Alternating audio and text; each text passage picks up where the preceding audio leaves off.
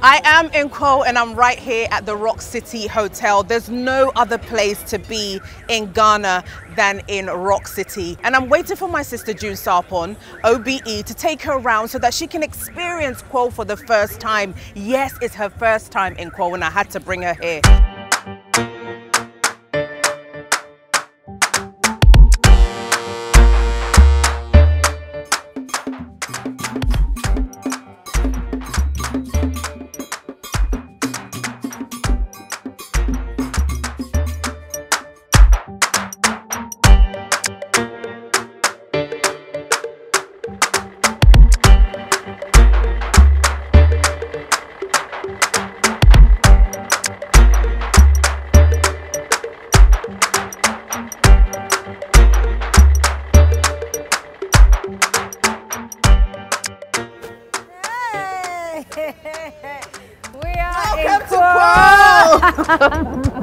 At the world famous Rock City. The Rock City. I've heard so much. In Easter, there's nowhere else to be but in Kwahu. Kwahu. Yeah, wow. It's like the best place to be. Parties, different events. Okay. So we're going to have a ball. Are you ready? I'm ready. You're prepared? I'm prepared. For late nights? Late nights. Yes? Yes. Okay, let's go.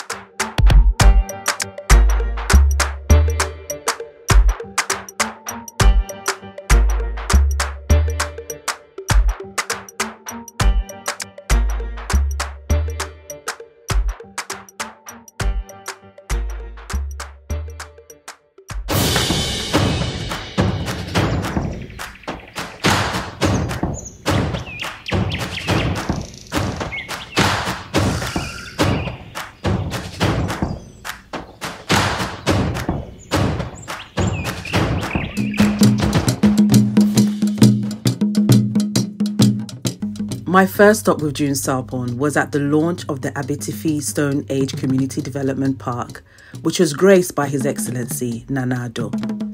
The Stone Age Park has sought to restore and revive the lifestyle of the activities of the inhabitants of the Diversify caves 12,500 years ago.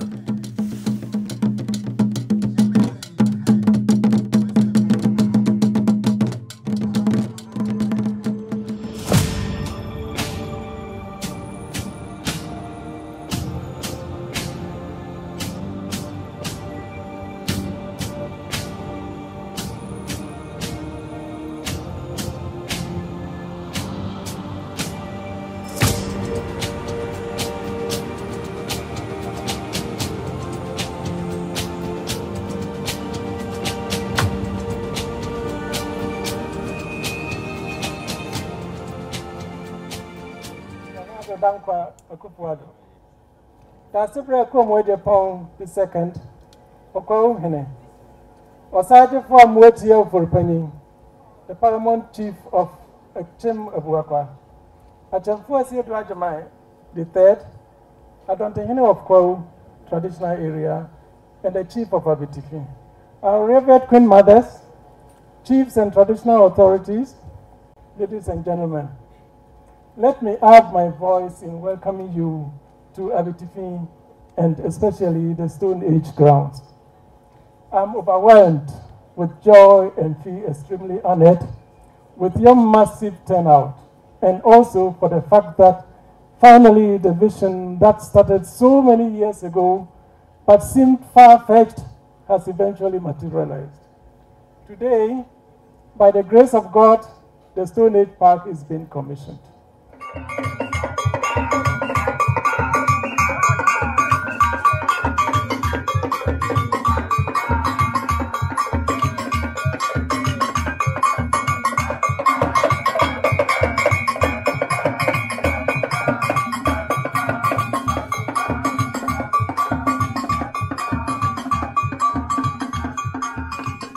We're here.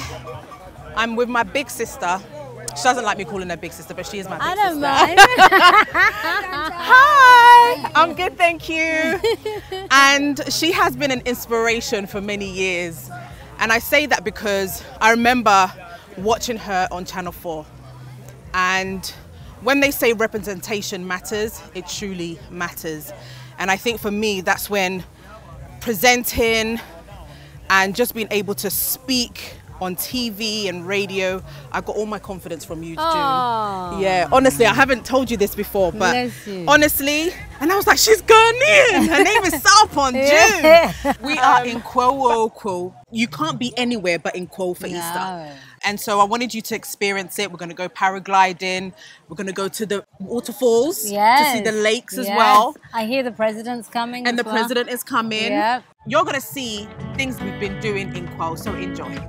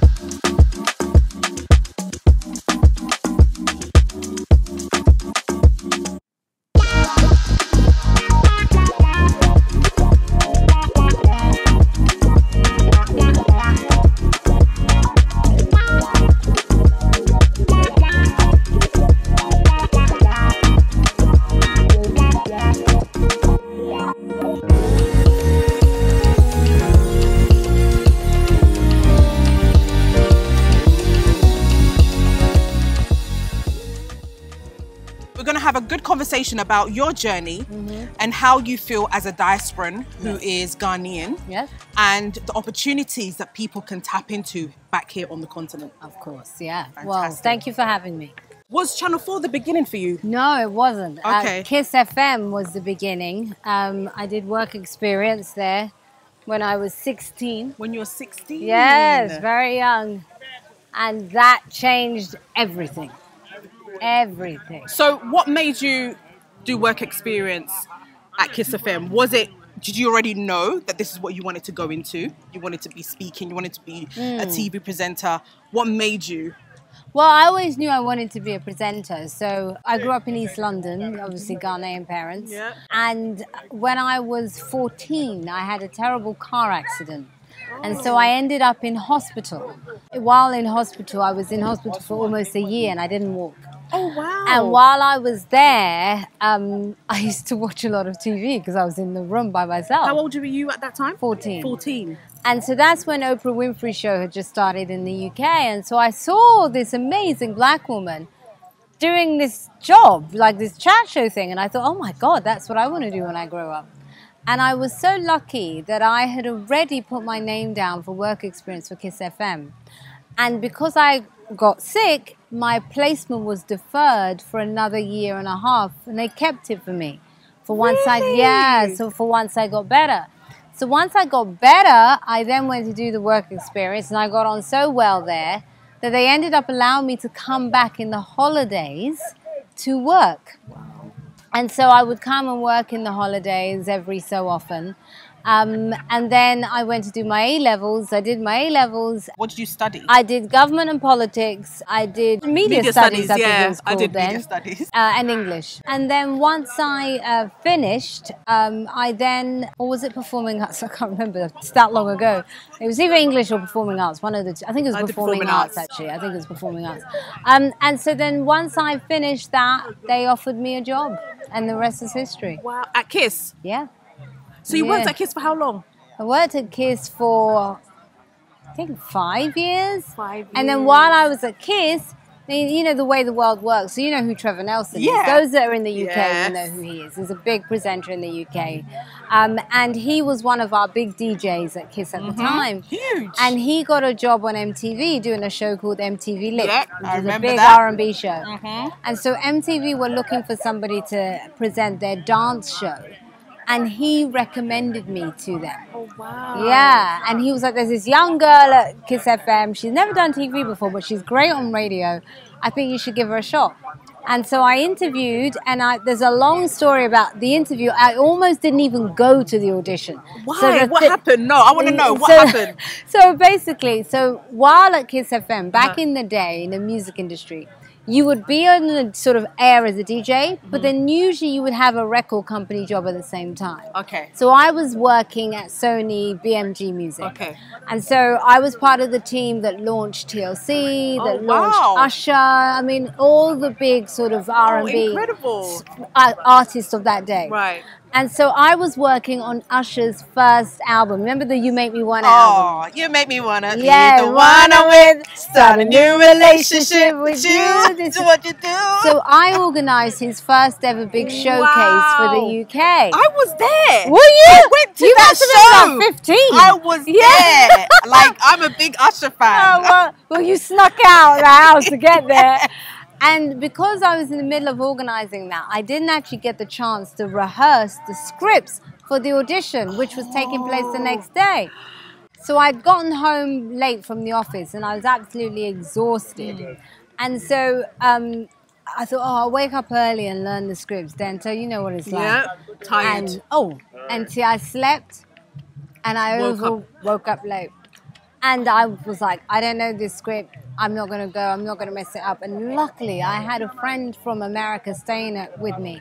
And she was like, oh, yes, you are. You're going. And so we got dressed, jumped on the tube, went to MTV, which fortunately wasn't that far from my house. Okay. And got there. And I don't know what I was thinking, but I even signed the wrong name in the book. Because I was like, if they know it's me and I mess up, I might never get a chance, even though they would see me. So I don't know what my logic was. But anyway, so I signed this wrong name in the book, get into the audition room, and I see all of our big name DJs. Oh my goodness. And that was the best thing that could have ever happened, because when I saw them all, I thought, oh, well, I'm not going to get this. I don't stand a chance. So it meant I wasn't even nervous anymore, because I thought, I'm not going to get it. All the nerves just went like this. Because I thought, I'm not going to get this. So then when it came to the actual audition, they asked for the 2 longest bits on the script. And I thought, I don't know what I'm doing. So it was so funny. I said a little prayer. Now, during the time when I was very sick in hospital, I became very spiritual, not particularly religious, but very spiritual and a very deep connection to God. And that is what got me through those, difficult times. And I was like, God, I promise you, I'm so sorry that I have been this disorganized. But if you let me remember these scripts, I will never, ever be this disorganized again in my life. And I somehow read the 2, somehow remembered them. You remembered? Did it, and it went great. And they were like, you know what you're doing. I was thinking, if only you knew. A week later, I got a call offering me the job, and it changed my life. It changed everybody's life, including mine. Like, you were so powerful on the screen. It was nice to see a dark-skinned black woman on the screen. Yeah.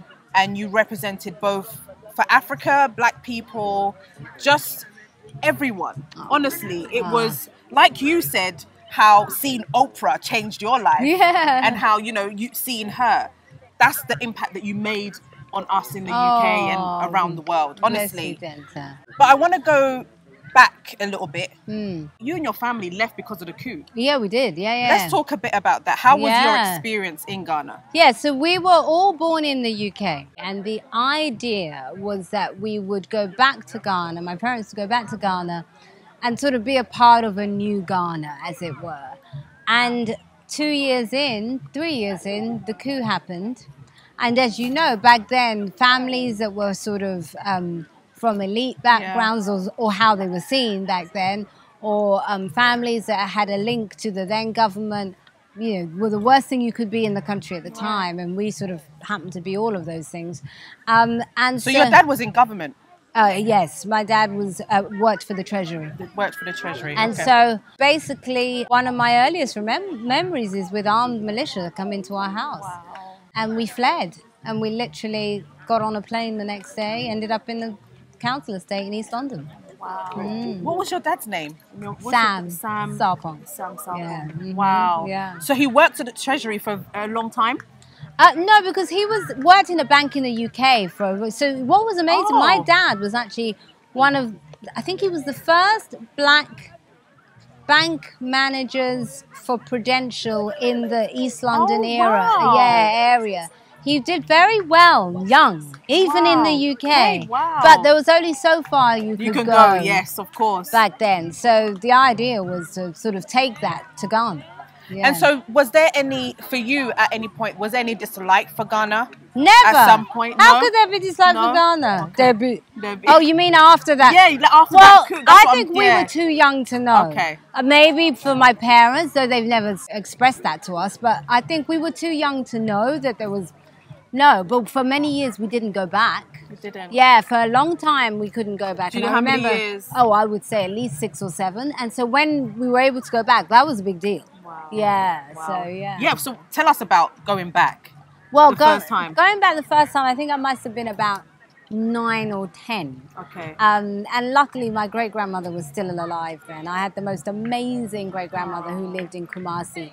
And she was an incredible woman who had done very well, from a very poor village in Nsuta, and started trading as the market traders and became a self-made woman. Wow. Yeah, and so she had this compound in Kumasi, Kwadaso, and all the family had houses on the compound. And so I remember as a kid when we started going back, all my cousins, everybody would be around. It was quiet, and it's such a shame we've lost that, where we don't do that anymore, that compound living. I really think there's a reason why for centuries that is how African people, and actually if you look at it, that is how everybody, up until recent history, where there became a sort of a focus on the nuclear family in the West, that is how everybody's lived. It takes a village to raise a child. Absolutely. Yeah. So were both of your parents from Kumasi?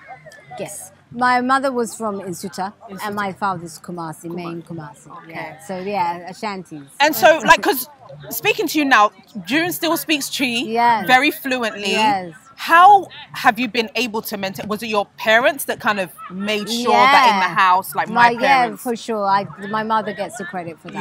Yeah? And that she spoke Twi, but also all my aunts and everybody were around, so Twi was everywhere. And in East London, you're from there. There's such a strong Ghanaian community that you didn't lose touch with Ghana growing up in that area, and I'm so grateful for that. Absolutely. Because I have friends who grew up in different parts of the UK, and that wasn't their experience. It's true.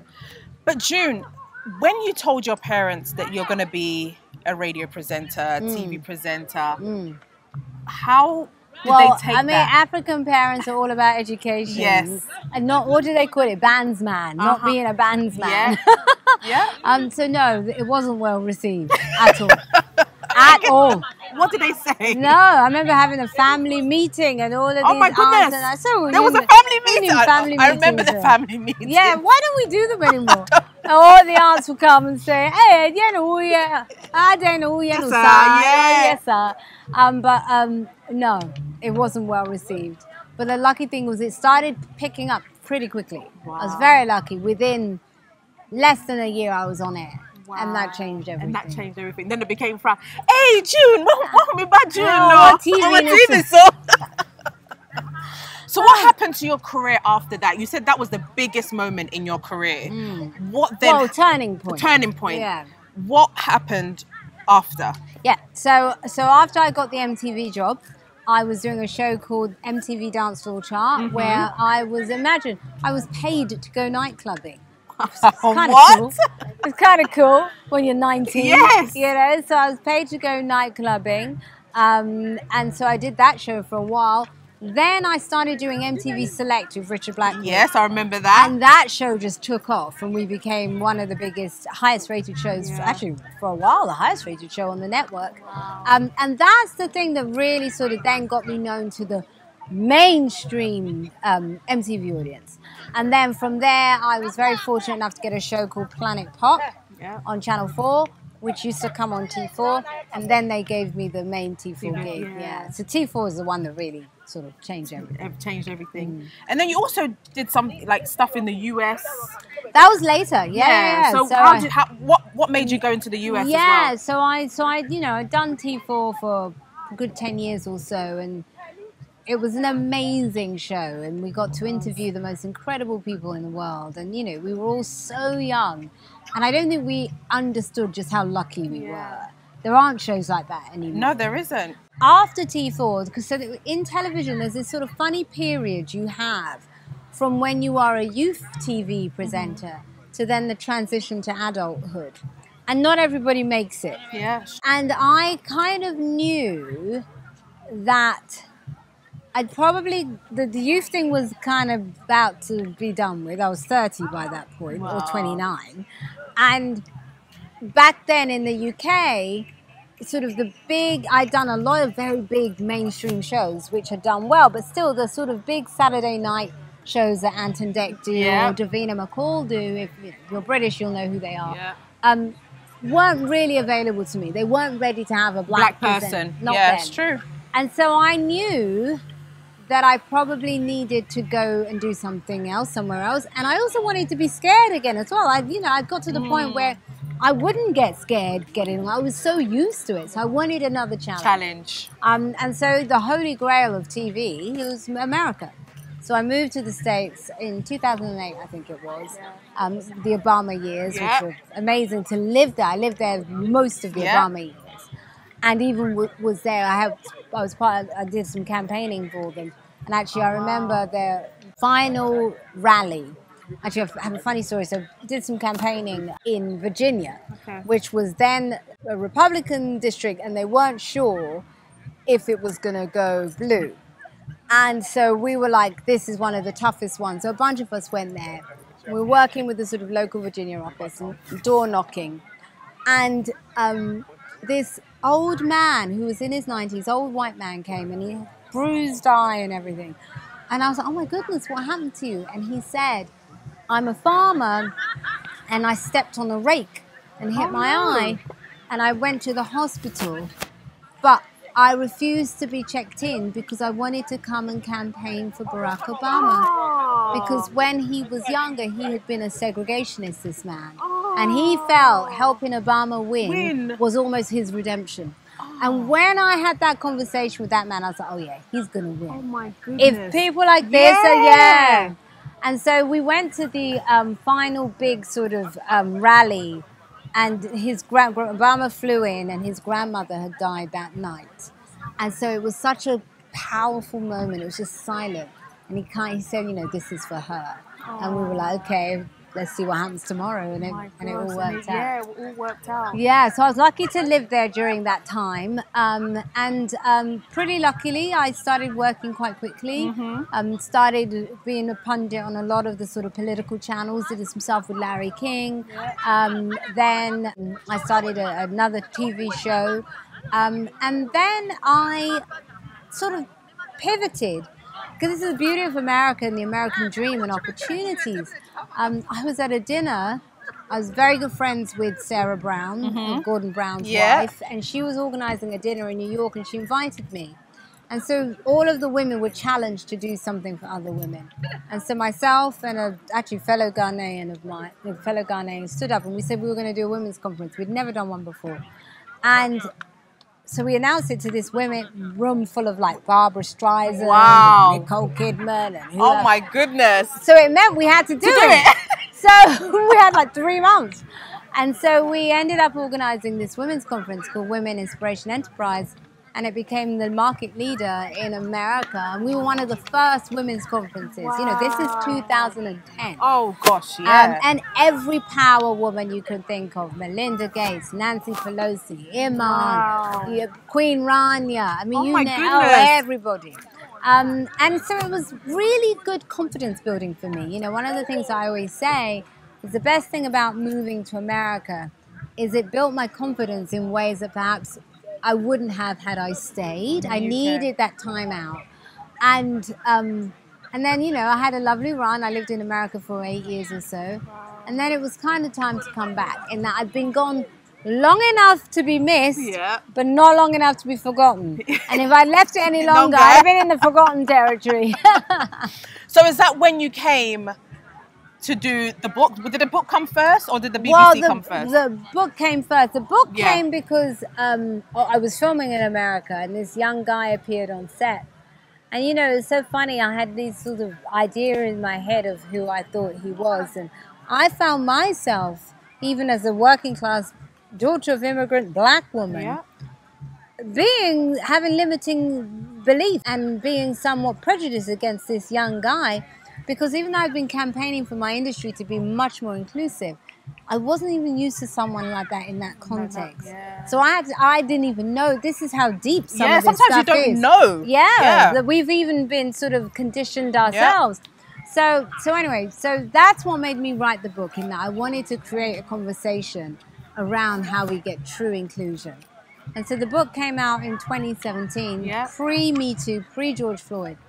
And back then I was having to make the argument to sort of companies and, you know, in people about why diversity Is is important. good. Yeah. And then, you know, once George Floyd and obviously before that Me Too happened, it just took off, and then, you know, companies were coming to me asking me how to do it. So that's what, so then this other career opened up, unintentionally so, and then BBC came knocking. Yeah. Head of diversity. Global creative director of diversity. Wow. So yeah, it was a lot of fun, and I did it for 3 years, and we put together in dollar term $150 million investment in diverse content, and you know, a lot of that stuff we had the first year of programs, and there's another 2 to go, and I think actually they will end up surpassing the amount. Wow. Yeah. But at the time you were still doing, like, is it Sky? Yes. Still doing the, yes, at the beginning, the pledge. Yeah, at the beginning, I was still doing the pledge. I have what they call a portfolio career. Yes.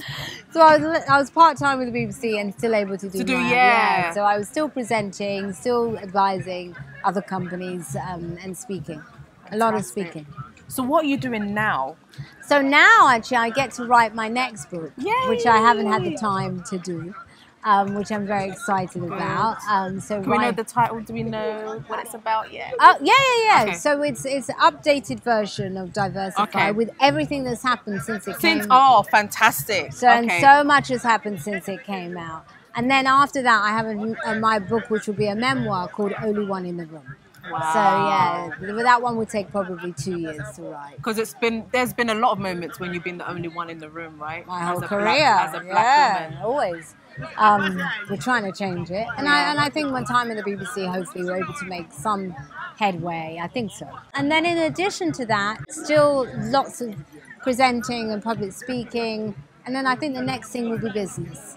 I think all of the principles that I've been teaching organizations, I'd like to build a company from the ground up based on those inclusive principles. Wow, that's amazing. So this is why I'm sort of coming to Ghana, because I think there's an opportunity here, particularly with Ghana in the UK. Yeah. So, June actually watches a lot of my shows. I watch all your shows. She's watched all my shows. I have, yeah. And I really love it. So you've been seeing what Ghanaians have been doing in terms of the diaspora that are coming back home. Yeah.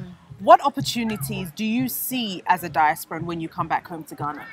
Well, I think the thing that we have that we probably don't value enough is our culture. You know, even just seeing all the things that we've been seeing while we've been on the way up to Kwahu, and then obviously the itinerary that you so generously have planned for me today. I just think, wow, there is an opportunity to really market this culture to the world, because there's a pride we have in who we are that I think the world needs to see, in that we're unapologetically proud of who we are, but at the same time probably the most inclusive people you'll ever meet. So I think something around our culture definitely is what, you know, if you look at how the art world has exploded, and black portraiture, particularly Ghanaian black portraiture, is perhaps some of the most exciting art around at the moment. I'm wondering what's next. And then when you think of Afrobeat, again, what's next? So yeah, I'm excited. What do you think about our fashion? I think I'm wearing Christy Brown.